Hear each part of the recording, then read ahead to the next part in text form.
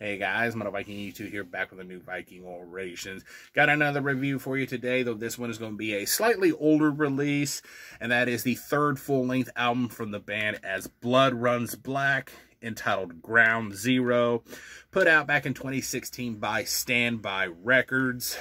And if you are not familiar with As Blood Runs Black, they are a melodic deathcore band from the Los Angeles, California area. Been around since 2003. Featuring Leche de Santiago on drums, Nick Stewart handling the bass, Dan Sugarman and Greg Kirkpatrick both on guitars, and finally introducing their new vocalist, Chris Bartholomew, who, of course, as I said, handles all the vocals. Yeah, this is their third full-length album, as I stated. It is 10 tracks, just a little over 33 minutes in length. And I have to say right off the bat, though, while primarily known as a deathcore band, to me, this album really leans more towards the death metal, maybe even the more melodic side of the death metal spectrum than anything, though it still does retain some of those kind of traditional deathcore elements. The overall guitar tone on here and the riffs really remind me of the Black Dahlia Murder, with the mid-paced riffs mixed with the heavy chugs, and of course your usual deathcore breakdowns that you would find on any deathcore release, though those are really used sparingly, I find, on here. I also get a bit of a Killswitch Engage vibe to some of the riffs at times as well. A good example of that is track number 7, and Oath, which I think has it the most here. That is probably the most Killswitch sounding track on this album. I really loved the bass sound that they captured here. It's just right up in the mix, but not overly so. It doesn't overpower any of the other instruments, and it has that thick tone to it, and you can actually hear the strings being plucked, which I always enjoy that for some reason. Track number 6, Chapters, is an instrumental track where the bass really gets to shine, as it's really the primary focus of that track besides the drums. The guitars play these kind of slow, echoey riffs that seem like something Korn might play. But yeah, the primary focus is on the bass and the drums, and that's where you really get to hear that tone that it has and the playing, and I really enjoyed that song as well.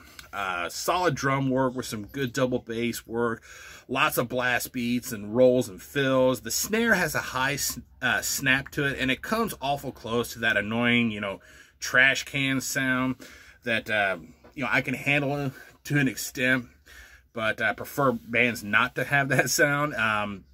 But it's not too bad. It doesn't quite get there, but it gets pretty darn close at times, I find.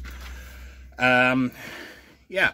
Vocally, we really get a very varied performance from the brand new vocalist. You get, growls, you get barks and shouts, screams, and even some cleans thrown in here and there as well.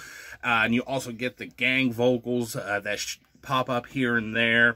The only other thing that really kind of stood out to me on here, track number 5, All or Nothing, had the 202 mark. There's a section with this slow picked riff and drum beat, and I just love how the bass is just rumbling away underneath of it, and there's a very cool solo in that song as well at the 220 mark.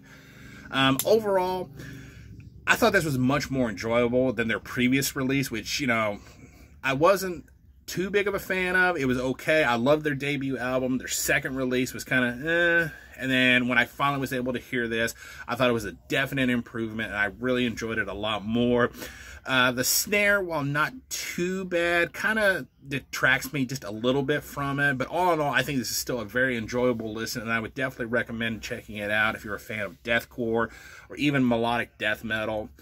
I would give this an 8.5 out of 10. So yeah, go check it out. I will try to find a link if I can down below, so maybe you can check it out for yourself. Yeah, As Blood Runs Black's Ground Zero, definitely worth checking out in my opinion. I know finding copies is not super easy.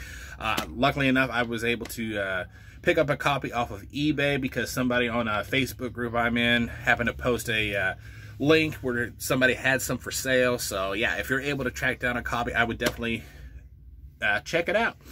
That is going to do it. Thank you so much for watching and subscribing, and until next time, stay brutal.